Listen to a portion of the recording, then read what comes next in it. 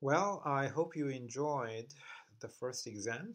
Um, Now I'm gonna briefly go over the exam and explain the grading and talk about some of the more tricky questions in a little bit more detail. All right, ionization energy, oxygen, fluorine, neon, or sodium. This is a similar question that you found in the practice exam. So in this case, neon is the only atom that has a closed shell, so it should have the highest ionization energy, given that uh, these four atoms are closely clustered together. For the second question, atomic radii, iodide, telluride, and xenon. Those three have the same kind of electronic configuration. They have the same number of electrons, but different number of nuclear charges. So in this case, the largest nuclear charge will produce the smallest diameter. Okay, so the sequence would be telluride greater than iodide greater than xenon. For this two, the grading is pretty straightforward. You either get it or not.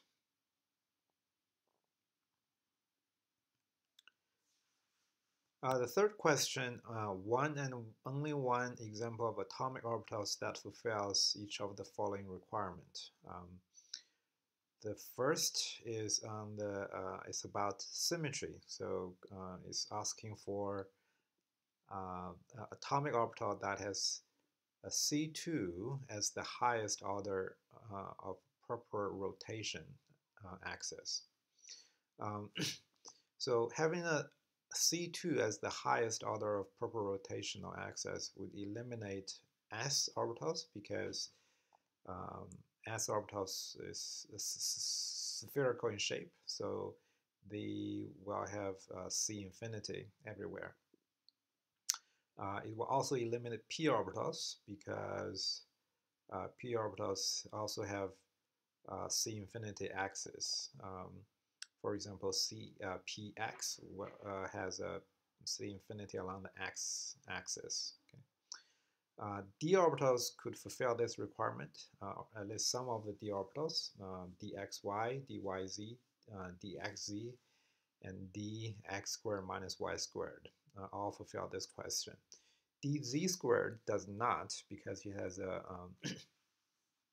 because it has a C infinity axis along the z. Okay. So all you need to do is to write down any one of the four d orbitals.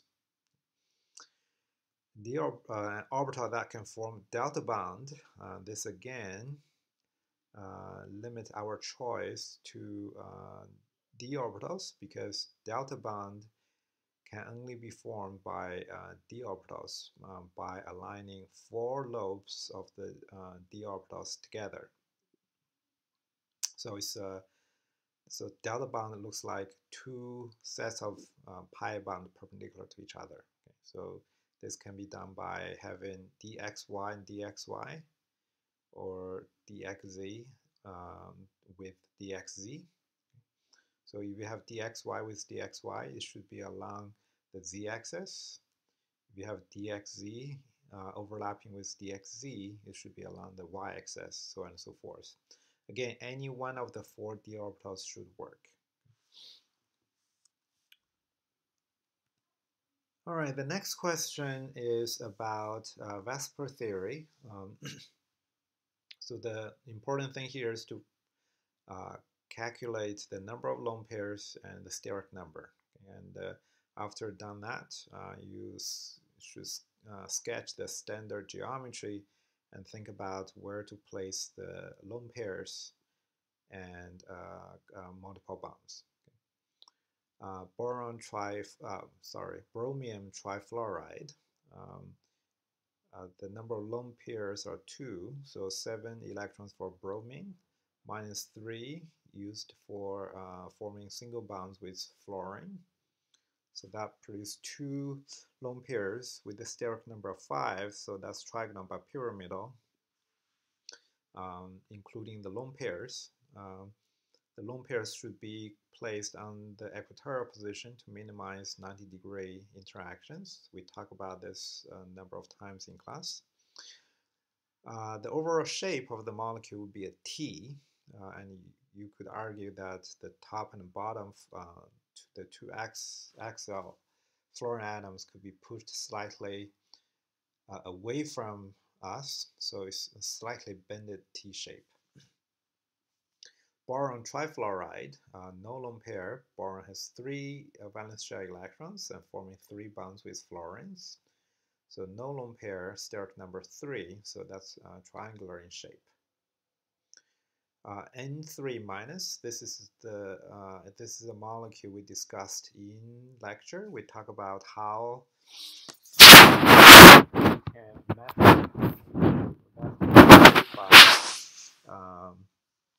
by putting the charge at the wrong place. Okay, you still recall the negative charge in the azide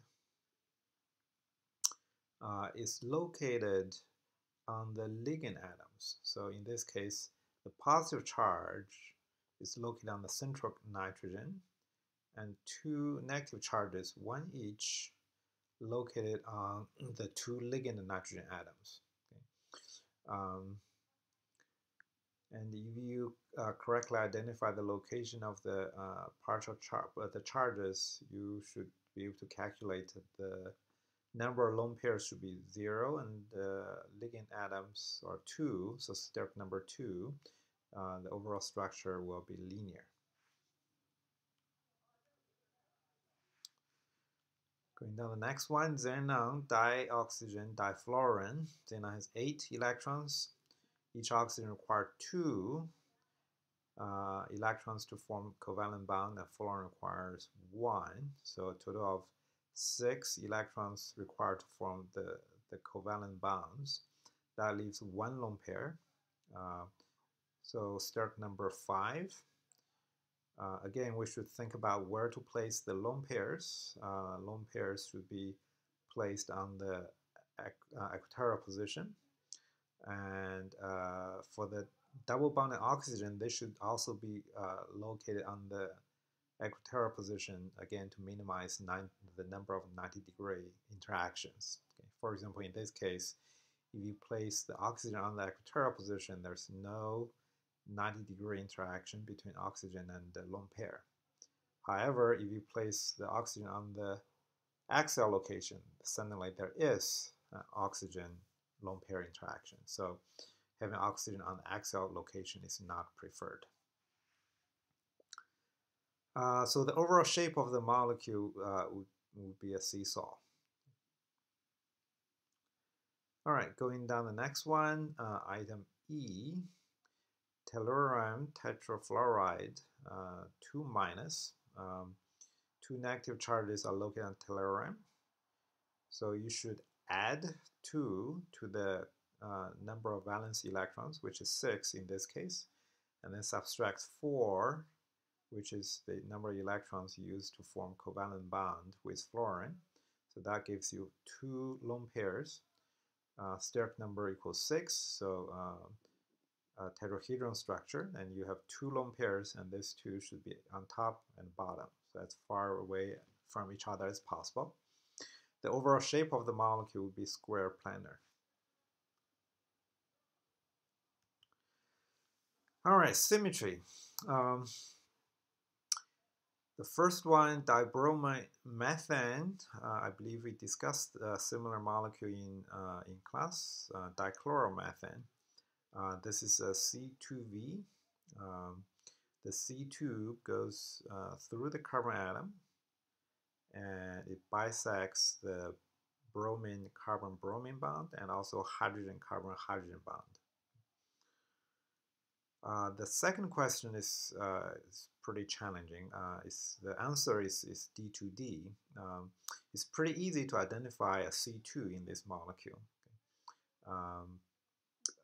but it's a bit challenging to identify the other 2 C2s that are perpendicular to the C2 that goes along the carbon-carbon-carbon chain. Okay. We're going to talk about this in the next slide. molecule C, acetylene, this is D infinity H because it's symmetrical. Number 4, this organic molecule is planar. It's an aromatic system. So it has a C2 that goes through the 2 carbon atoms shared by the 2 rings. It goes through the middle of the 2 carbon atoms and it's perpendicular to the plane of the paper. Okay, so that is a C2. And there is a mirror plane, which is the plane of the molecule that is perpendicular to the C2. So that will push you all the way to C2H. Molecule E, ethane, we discussed this in one of the previous video lectures, I believe. We talk about 2 different kind of conformations, staggered and eclipsed. So for ethane, I have the staggered conformation shown on the right, and this is D3D. The challenging part is to identify the C2s that are perpendicular to the C3. For the ferrocene eclipsed conformation, it's pretty easy to identify it as being D5H. Now going back to molecule B, as I said, there's a C2 that goes through the carbon-carbon linkage. So all the 3 carbons, the carbon-carbon bond is one of the C2s. Okay. Now the 2 double bonds are perpendicular to each other, and that makes the molecule a 3D structure instead of a planar molecule. Okay, so the 2 sets of hydrogen atoms are not on the same plane. Okay, so the 2 hydrogens on the left carbon atom is on the plane of the paper, but the CH2 on the right is has one of its hydrogen above and the other hydrogen atom below the plane of the paper. Okay. Now, there are also actually 2 other C2s perpendicular to the existing C2. You can see this C2 in the 2 views on the left. So the C2s go through the center carbon atom, and it sort of bisects the hydrogen, carbon, hydrogen, carbon, the dihedral angle. Okay. Another way to visualize this is to put the molecule into a familiar structure. So what I have here is a box, and I have 4 balls representing the 4 hydrogen atoms. So this is similar to the cube we used in discussing the methane symmetry properties. Okay. So if you put the molecule into this box, you'll be able to find pretty easily that there are C2s going through the center of each pair of faces. So the top and bottom center has a C2. The left and the right face centers there's a C2 there as well, and you can convince yourself pretty easily that if you rotate the molecule along those axes, okay, you will be able to rotate one hydrogen atom to the other, okay. And also the carbon atoms will be rotated onto one over the other. All right, so this is a D2D molecule because it has a C2 and the 2 other C2s perpendicular to the C2, and also 2 sets of mirror planes contain the primary C2 axis. So it's D2D. I have to say this is a very challenging molecule. So you should be proud of yourself if you figure this out. Now, the grading for this and the previous VSEPR theory is pretty simple. You either get it or not. In the VSEPR theory case, if you showed the process, you explain your work and have correct intermediate results, you should get partial credit. But for the symmetry point group assignment, there's no partial credit available. All right, going to the next question. This is resonance structure. And the molecule in question has two carbon-nitrogen bonds, R1 and R2. R1 is 1.29 angstrom and R2 is 1.46 angstrom. So one is significantly shorter than the other one. Okay? And one way to explain this is to use resonance structure. This is pretty standard organic chemistry stuff. You can draw a resonance structure that has a double bond between carbonyl carbon and the nitrogen atom, and that will place a positive partial charge on the nitrogen and a negative charge on the oxygen. So, um, so this is a less stable structure, which means its contribution to the final structure would be less than the resonance structure I drew on the left. Okay? But it still gives a partial double bond character to this carbon-nitrogen bond, and that makes R1 shorter because it has some double bond character. All right, so the grading here again is going to be pretty straightforward. If you sketched the correct resonance structure and explained using the, the features, okay, of the CN double bond, then you should get 10 points. Those are two things I'm looking at. If you drew the correct resonance structure but did not explain things well, you should get at least 5 points for the resonance structure. If you have some indication that you understand the resonance structure, but you didn't enjoy it or didn't enjoy it correctly, you should get some points depending on how much you put in the exam. All right, last question. This is the MO diagram. This is very similar to the nitrogens, if not identical for us. So qualitative diagram should be exactly the same as the one for nitrogen, with sigma G being higher than pi U.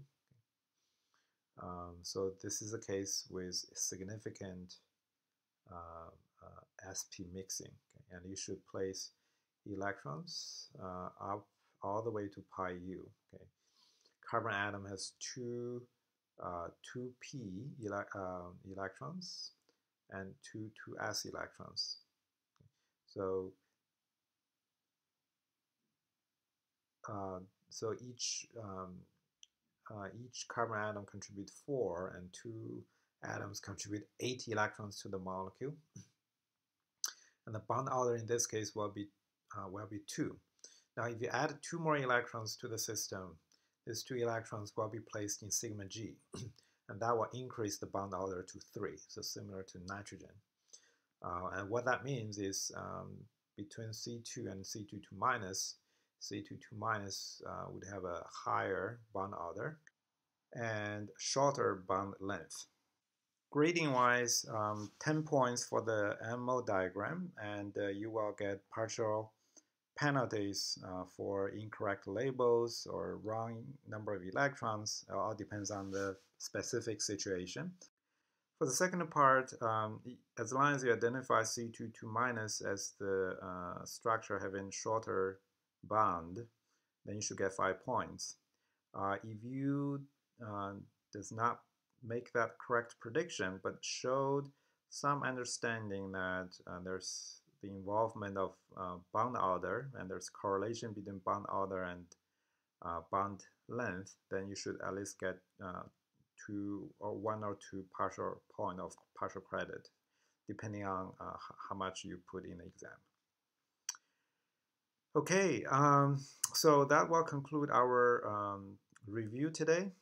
I would encourage you to take another look at your exam, because in future exams, as I said before in class, I will be taking some of the problems in this exam and reuse it in the next exam.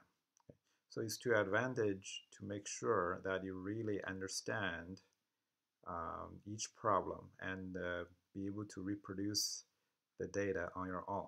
Okay? So in future days, I'm going to post the empty exams so you can download them and practice on your own.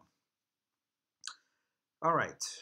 I guess we'll see each other again on Monday in another video lecture, and we'll see each other in person on next Wednesday. Have a great weekend.